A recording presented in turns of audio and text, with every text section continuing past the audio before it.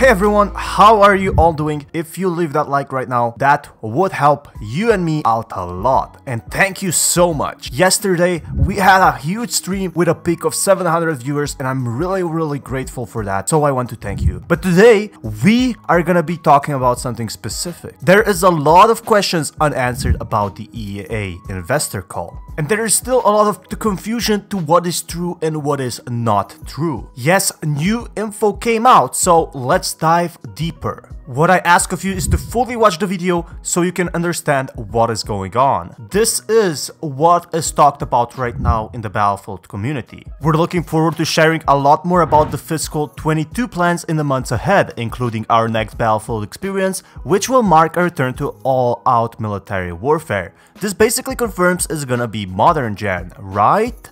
Well, maybe. The game takes full advantage of the power of next generation platforms to bring massive immersive battles to life with more players than ever before. Featuring maps with unprecedented scale, the next edition of Battlefield takes all the destruction, player agency, vehicle and weapon combat that the franchise is known for and elevate it to another level. The team is focused and the game is ahead of our internal milestones. Yes, this is what most people are talking about, but they're not talking about a lot of other things mentioned in this interview. I think this is great. This basically confirms the leaks I've been talking about. The new team being ahead and the new team being hired. We're also going to be seeing an upgrade in all the vehicles, player levels, and I'm guessing weapons. Weapons is the huge emphasis, with more customizations is something I'm really excited about. A lot of these leaks that are happening actually accumulate over time and you can actually see them confirming in this interview. They will also bring massive immersive battles to life with more players than ever before, which basically means that the 128 player leak we got might be actually real here. Now, what's very important and what got me really excited about is the destruction. It takes all the destruction to the next level. This could mean that the vehicles are more destructible or are more parts destructible, and this is what I'm hyped about. They also said that they're very excited to share, team is focused and the game is ahead of its internal milestones. No, I don't think we will get a game early, although there is a slight chance. As they said, the game will be revealed in spring. However, the teasing might start pretty much sooner. First, we get the name reveal, then we get a teaser reveal, and then we get the gameplay reveal I'm really excited about to break down on this channel. This is something that everyone missed and it is gonna be completely new to the Battlefield franchise. You ready? Player agency. Player agency is something that we've never seen before. Sure, we've seen some evolution, but what if you can call your squad of AI bots to the game? Or you can call in an airstrike on a large scale. There are so many possibilities that have never been done before, and it's time now. It's time, Battlefield. It's time, DICE, to actually put player agency to a full level where you can destroy that building by yourself. Now, what's important to note here, they didn't neither deny or confirm if we're gonna be seeing Vietnam, but based off that an all-out military warfare has a larger player agency, so you have more control over your character with a lot more gadget. It's very likely possible that we're getting something like Battlefield 3 or 4 where it's in modern gen. In our Discord channel, we have been discussing such things and we concluded that this could be happening in 2030 based on what we are seeing. So no shooting robots with laser eyes yet, but maybe in the future we will see something new. Now, there was a lot of confusion if he said that they will reveal something in the following months or in the following month. And to actually our surprise, it was in the following month. We're not sure what it is yet though. I'll definitely report on that. But hopefully we will get more info in early March, because I really would like to hear what they have planned for us. I am hoping it's at least some sort of a reveal. There is something you might have missed unless you watch the full stream, so let me tell you what it is. If Battlefield 6 is free to play or not. This actually tells you a lot, and they didn't neither confirm or deny that. Basically,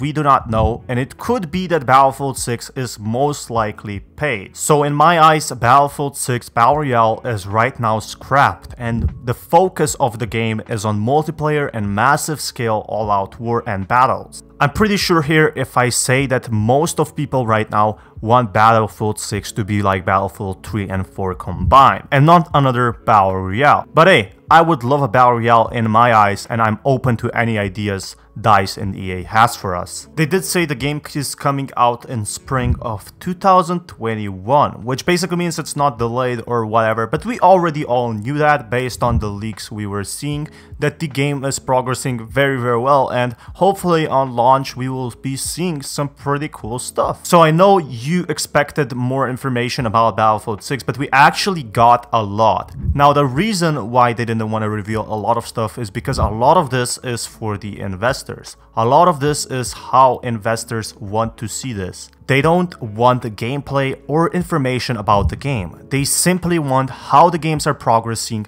and the numbers. Before we get back into that, one important thing a lot of people didn't know, and you have to take some research to know this, so I really don't blame you or anything. Battlefield 6 actually tweeted, "Community, we want more Battlefield 6 news," and me, basically Matrix dodging bullets. Now a lot of people think this is confirmed that the name is Battlefield 6, but that's not actually true, because someone posted it's not 100% that Battlefield 6 is the actual name for the next game. And you know who liked that tweet? Battlefield's Twitter page. And this could mean that potentially that it's not confirmed and Battlefield 6 is actually just a code name. Because a code name is much better than a name reveal, which could reveal where it's set, how is it looking like, and if it's a battle royale or not. And hopefully you really need to do some digging and research for such small pieces of content to actually discover more. They did tell us a bit more in numbers actually. So this is what they said. We hit a new record in trailing 12-month operating cash flow of 2.6 billion. That is actually a lot of money. Quarter was very close to our record for quarterly cash flow, which we delivered back in Q3 fiscal 2017 with the help of Battlefield 1. So Battlefield 1 is what made them a lot of money. Now, needless to say, we're excited about the potential for the next Battlefield game in the Q3 of next fiscal year, which could mean that this game is all out. It means that we're actually getting Battlefield as the top AAA game. Like this basically means that they said we are putting all our efforts, all our chips into Battlefield, going all in on this. And that is why I'm really excited on how this will combat Call of Duty. Now, what does it mean that the game is getting on a great development team? It could potentially mean that the game is releasing without any bugs, without any rush, and with all the content delivered without any patches we saw before. This is actually pretty great news. Now this really caught my eye. They're way ahead of where they were in prior product cycles, on track for their earliest feature compete in franchise history. So this means this game is being developed better and more than any other game before. It's being worked on more and more, so they can add more content, I'm guessing. And most of the stuff that's being talked about is only surface level, so you really have to be in the stream to understand, or simply watching this video. Now the Q&A is really something that's missed a lot about in the Battlefield community, and that is the questions.